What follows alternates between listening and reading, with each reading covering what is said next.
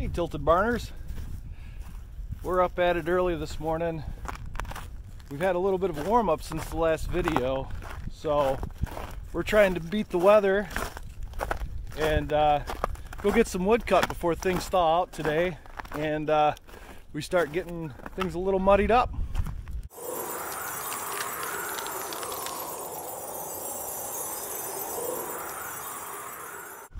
So since the last video you saw that everything was frozen, we had a ton of snow. Well, in the last few days we've had quite a thaw, and so all the snow that we had, a lot of it's melted. So we're starting to see some spots in the fields where the snow is starting to come away.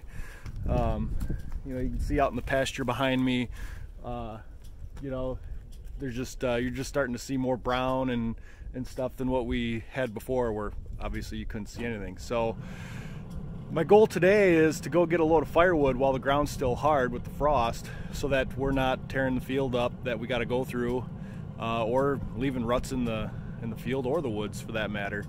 So that's the plan for today.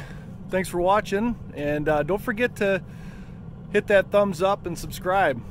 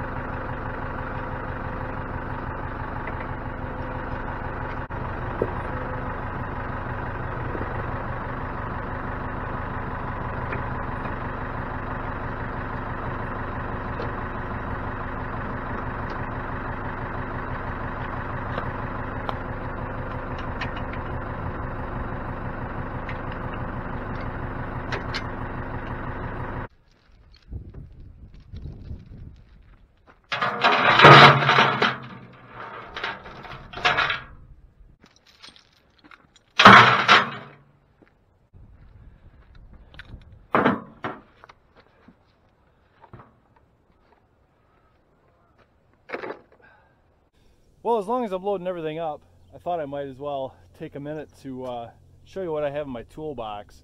So I have a toolbox that I take with me that is only for cutting wood, and it's just got pretty much most everything that I need. I'm sure other people out there have a lot more, or maybe even a little less, but this is what I use.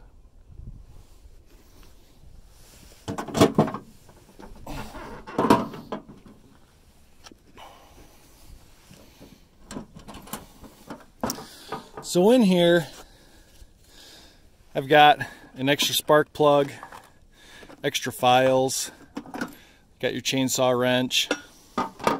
In here, I've got my sharpening kit.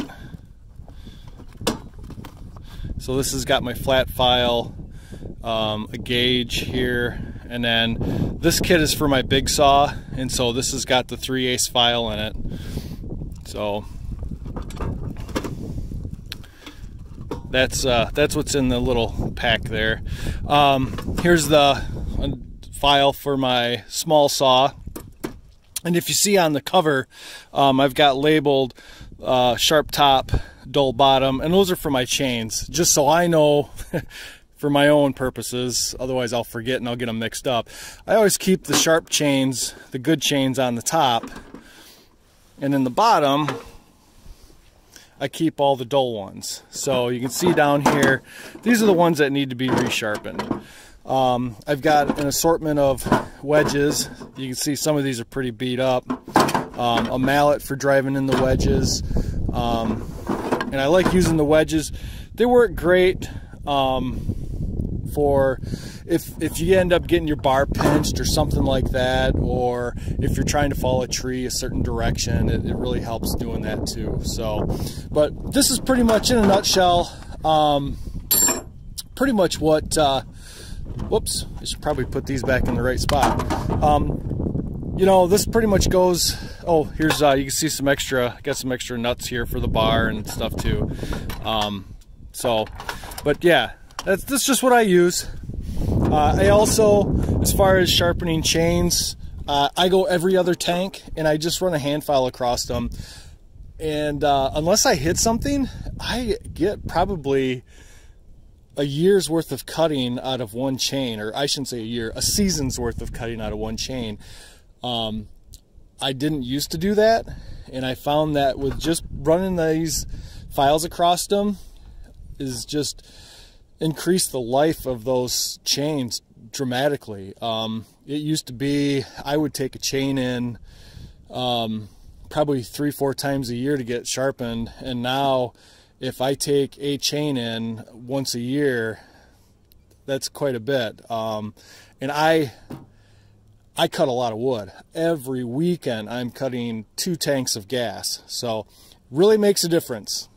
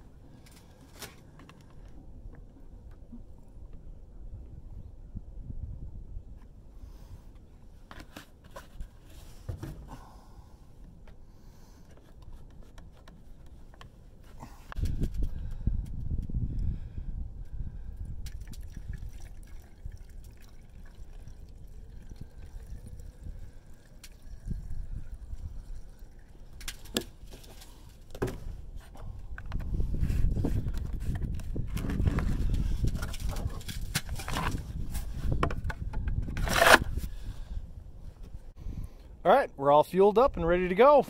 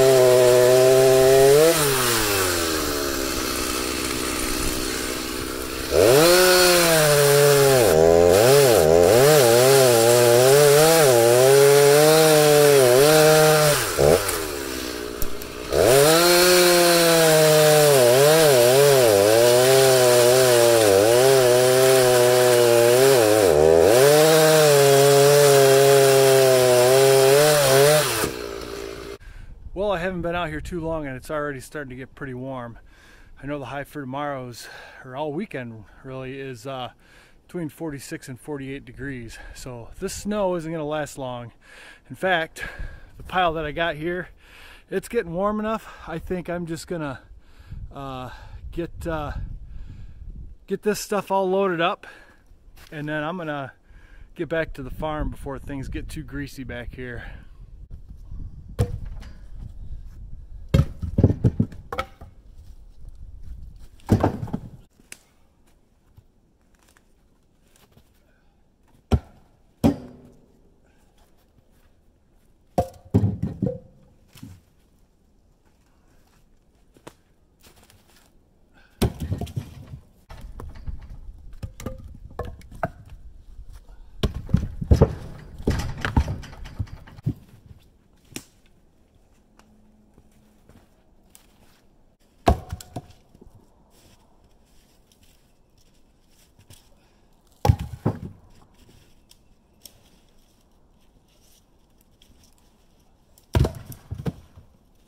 Whew, all right.